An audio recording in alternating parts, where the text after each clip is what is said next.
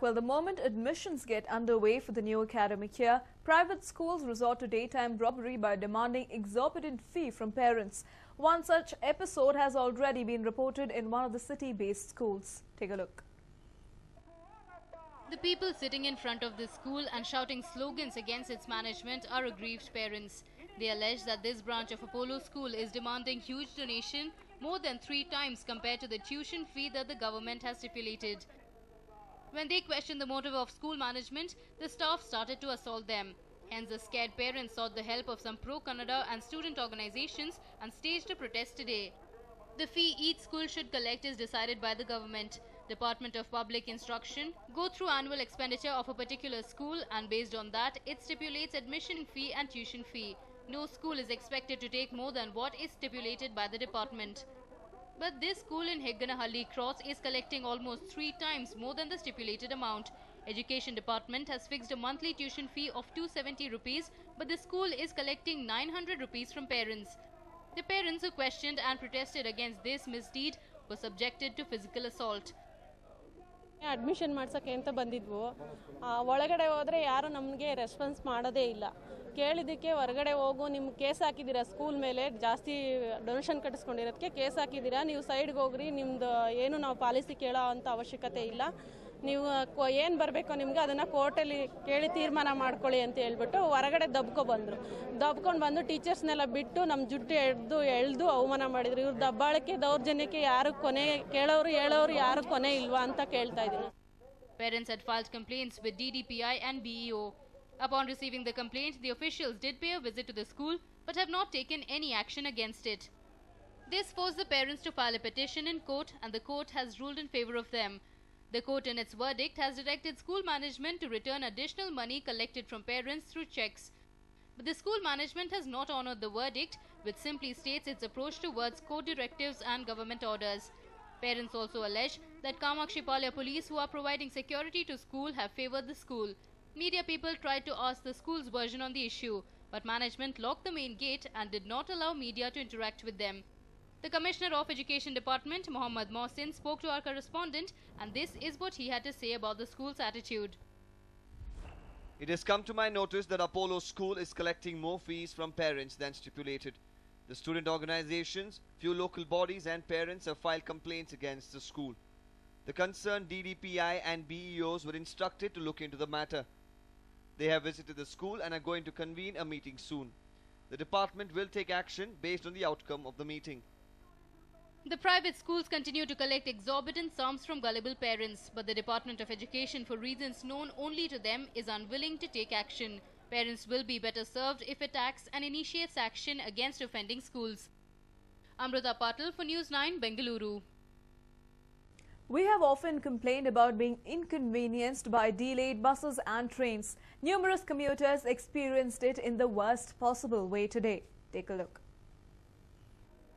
Hundreds of commuters waiting in groups, some trying to exercise patience, while others plainly frustrated. This was a sight at Yashwantpur railway station today. The Yashwantpur Karwar Express was scheduled to leave from the station at 7:30 this morning. Many arrived an hour early just to be on the safer side, but little did they know that they had to wait for more than just an hour. Not only did the commuters have a hard time getting the railway authorities' attention, they were unable to get a straight answer on the exact time of arrival of the train. Actually, the train was at 7:30 in the morning today. We reached the place here by 6:30, 7 o'clock. We are family people with small children and all. We need to reach Dharmasthala.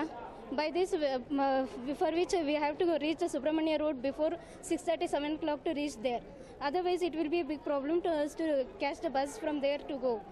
These people are not responsible and are not informing at what time exactly the train will come.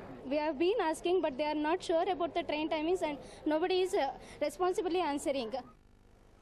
Most of the commuters were in groups with little kids and aging grandparents.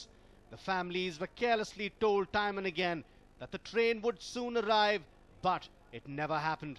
They first said 11 a.m., but when the train did not arrive, officials said it would be there by 2.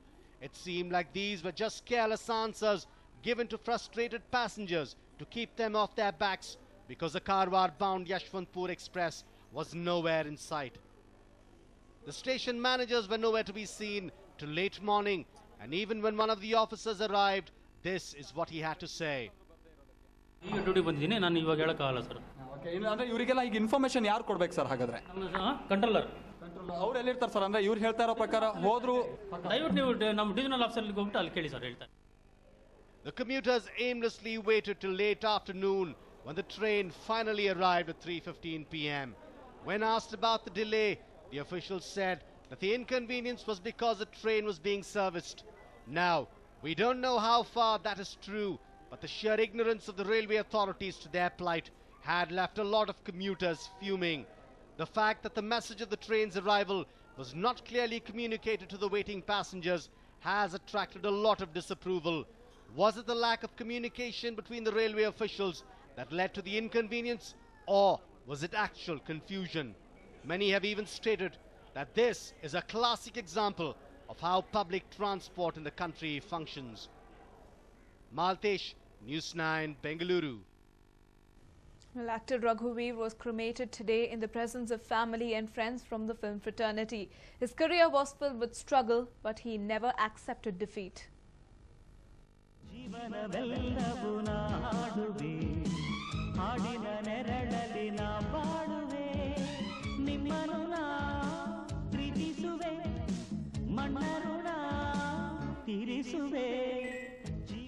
Raghuveer might have been one of those lesser known actors in the industry, but his contribution is immense.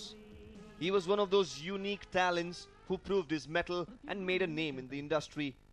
He did not have a godfather on whom he could bank on during his testing times.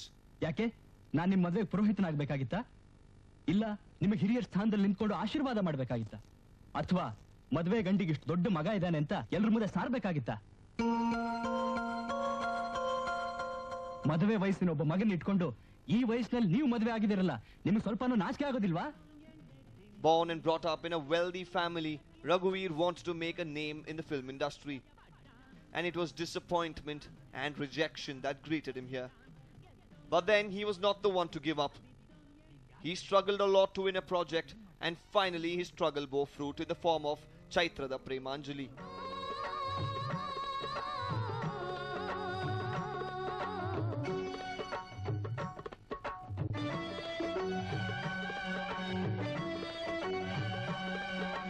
ಚೈತ್ರದ ಪ್ರೇಮಾಂಜಲಿಯ ಸುಮ ಸುಮ ಸುಮ ಗಂಧದ ಪರಿಮಳಕ್ಕಿಂತ ಘಮ ಘಮ ಘಮ ಸುಮ ಘಮ ಸಮಾಗಮ. The movie marked the debut of S. Narayan as a director and Raghuveer as an actor. The movie was a runaway hit and Raghuveer became famous overnight. Starting from there on, there was no looking back for Raghuveer.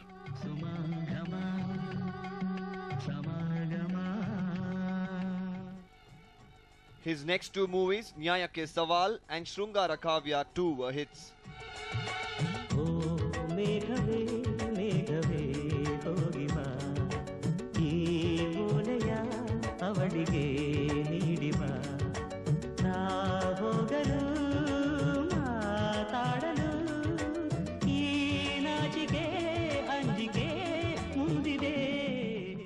But post these movies, his career hit a rough patch.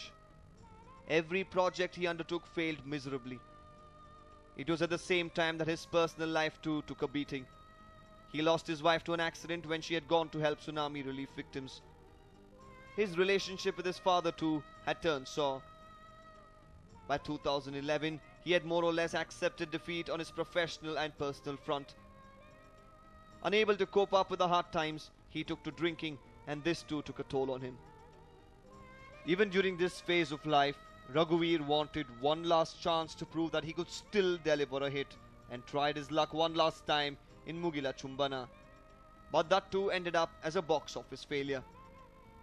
The actor withdrew himself slowly from the film and allied activities and started taking care of his estate and maintained distance from the industry. The actor passed away last night at a private hospital after suffering a cardiac arrest. He was cremated today in the presence of family, fans and others from the film fraternity. ಬರೀ ಫೋನಲ್ಲಿ ಮಾತಾಡ್ತಿದ್ದೆ. ನಾನು ಹೇಳೋನು S Narayana ಅವ್ರ ಹತ್ರ ಹೋಗ್ಬೇಕು, ಒಂದು production ಮಾಡ್ಬೇಕು. ನಾನು act ಮಾಡಲ್ಲ, ಬರೀ ಪ್ರೊಡಕ್ಷನ್ ಮಾಡ್ತೀನಿ, ದೊಡ್ಡ ದೊಡ್ಡ ಪಿಕ್ಚರ್ಗಳು ಮಾಡೋಣ, ಒಳ್ಳೊಳ್ಳೆ ಹೀರೋಗಳು ಇಂಟ್ರೊಡ್ಯೂಸ್ ಮಾಡೋಣ ಅಂತಿದ್ದ. ಆದರೆ ನಿನ್ನೆ ನಾನು ಶೂಟಿಂಗ್ ಮುಗಿಸ್ಕೊಂಡು ಬರೋಷ್ಟರಲ್ಲಿ ಈ ನ್ಯೂಸ್ ಇತ್ತು. ಭಾಳ ನೋವಾಗುತ್ತೆ. ಯಾಕಂದರೆ ನನ್ನ ಸ್ನೇಹಿತನ ಕಳ್ಕೊಂಡಿಲ್ಲ, ನನ್ನ ಫ್ಯಾಮಿಲಿ ಮೆಂಬರ್ನ ಈ ಕರ್ಗ ಬಂದಾಗ, ಒಂದಿಲ್ಲಿ ಉತ್ಸವ ನಡೆದಾಗ, ಪ್ರತಿಯೊಂದು ಇದನ್ನೆಲ್ಲ ನಾವೆಲ್ಲ ಜೊತೆಗಿದ್ದವರು. ಭಾಳ ಇಂಡಸ್ಟ್ರಿ ಫ್ರೆಂಡ್ ಅನ್ನೋಕ್ಕಿಂತ ಚೈಲ್ಡ್ಹುಡ್ ಫ್ರೆಂಡ್ ಅಂತ ಹೇಳಕ್ಕೆ ಇಷ್ಟಪಡ್ತೇನೆ. ಇಂಥ ಒಂದು ಒಳ್ಳೆ ಪ್ರತಿಭೆ ಇರ್ತಕ್ಕಂಥ ಒಬ್ಬ ನಾಯಕ ನಟ ಇಷ್ಟು ಚಿಕ್ಕ ವಯಸ್ಸಿಗೆ ಹೋಗೋದು ನಿಜವಾಗ್ಲೂ ಭಾಳ ದುಃಖ ಆಗುತ್ತೆ. ಒಳ್ಳೊಳ್ಳೆ ಸಿನಿಮಾಗಳನ್ನ ನಿರ್ಮಾಣ ಮಾಡಿದ್ರು, ಜೊತೆನಲ್ಲಿ ಆ್ಯಕ್ಟ್ರು ಮಾಡಿದ್ರು. ಬಟ್ ಬ್ಯಾಡ್ ಲಕ್, ಇವತ್ತು ಅವ್ರನ್ನ ಕಳ್ಕೊಂಡಿದ್ದೀವಿ.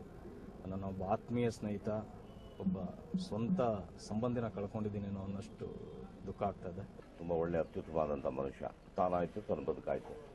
ತುಂಬ ಚೆನ್ನಾಗಿ ಬಾಳಿದ್ರು. ಮತ್ತು ಅವ್ರ ತಂದೆಯವರು ಕೂಡ ನನಗೆ ಒಳ್ಳೆ ಪರಿಚಯಸ್ಥರಾಗಿದ್ದರು. ಎಲ್ಲ ತುಂಬ ಸುಸಂಸ್ಕೃತರು. Very sad. ಅವನ ಆತ್ಮಕ್ಕೆ ಶಾಂತಿ. Raghuveer might have left us, but he has also left behind a story of unending troubles and how one man vowed to tackle it all. His life will serve as an inspiration to many who want to foray in the film industry. A News9 report.